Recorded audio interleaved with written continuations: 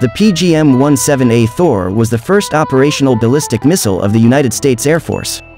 The Thor and later Delta families of space launch vehicles used boosters derived from the initial Thor missile. Once the first generation of ICBMs based in the U.S. became operational, Thor missiles were quickly retired. A small number of Thors with thrust-augmented Delta boosters and W-49 Mod 6 warheads remained operational in the anti-satellite missile role as Program 437 until April 1975. Thor was test-launched from LC-17 at Cape Canaveral Missile Annex. Missile 101, the first flight-ready Thor, arrived at Cape Canaveral in October 1956.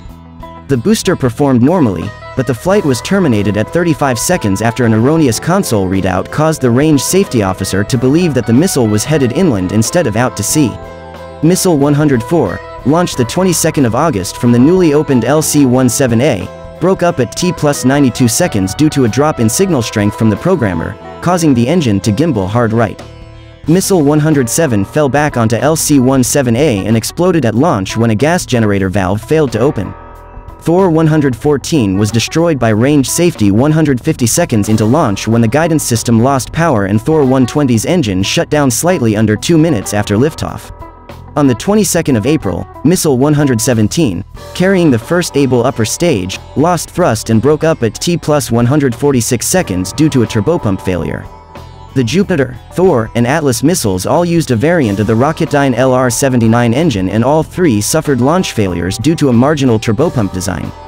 In contrast, the USAF's General Schriever rejected the idea of sending Thor and Atlas missiles back to the factory so as to not delay the testing program. A month later, Atlas 6B also suffered a turbopump failure, and the Air Force gave in and agreed to replace the turbopumps in all of their missiles, after which there were no more launch failures due to a turbopump problem. The operational variant of the Thor, the DM-18A, began testing in the autumn of 1958, but Missile 138 went out of control shortly after liftoff and had to be destroyed. Thor was declared operational and testing now began at Vandenberg Air Force Base on the West Coast when Missile 151 flew successfully on the 16th of December. On the 30th of December, a near-repeat performance of the 5th of November failure happened when Missile 149 lost control and was destroyed 40 seconds into launch. After a run of successful launches during the first half of 1959, Missile 191, the first to be launched by a Royal Air Force crew, suffered another control malfunction while being launched from VAFB. This time, the missile's pitch and roll program failed to activate and it continued flying straight up. Another 23 Thor missile tests were carried out during 1959, with only one failure, when Missile 185 on the 16th of December, the second RAF launch, broke up due to a control malfunction. The Jupiter missile, a joint effort of Chrysler and the Redstone Arsenal in Huntsville, Alabama, was originally designed to attack high-value targets like airfields, train switching yards and command and control sites with extremely high accuracy. During development, the U.S. Navy became involved in the Jupiter program, with the objective of arming submarines with a ballistic missile. Accidents such as the explosion of Thor 103 were avoided, and the turbopump issues that plagued early Rocketdyne engines were also resolved in Jupiter much earlier than the Air Force's missiles.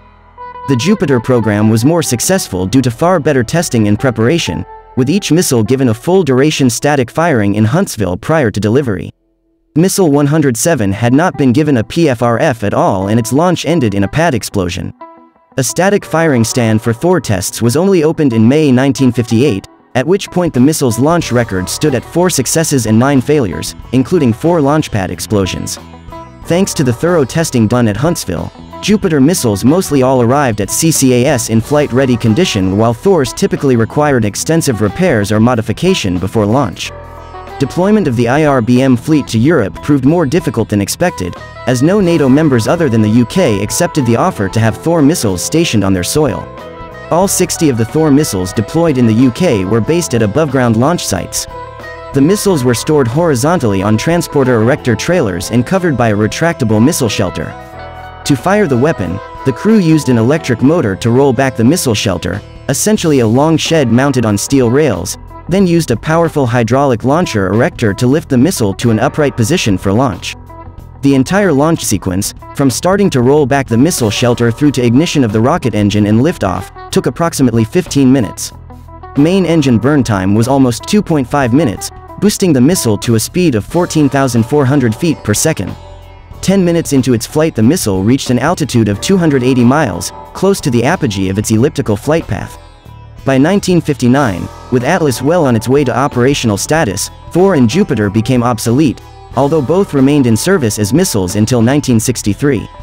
In retrospect, the ICBM program was a poorly conceived idea as it depended on the cooperation of NATO allies, most of whom were not willing to have nuclear missiles on their soil, and was also surpassed by the ICBM program, yet continued anyway for political reasons and a desire to keep the workforce at their respective assembly plants employed. Thor's lasting legacy was not as a missile, but its use as the basis for the Thor Delta space launcher family into the 21st century. The 8th of July 1962, Thor Missile 195 launched a Mk4 re-entry vehicle containing a W-49 thermonuclear warhead to an altitude of 250 miles.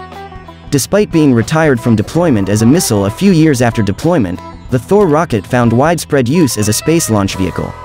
The last remaining direct descendant of the Thor, the Delta II, was retired in 2018, and the Delta IV is based on mostly new technology, unlike the Delta II. United States Air Force 705th Strategic Missile Wing, United Kingdom Royal Air Force RAF Bomber Command. The Thor ICBM, the Kwan Missile Crisis and the subsequent rundown of the Thor Force.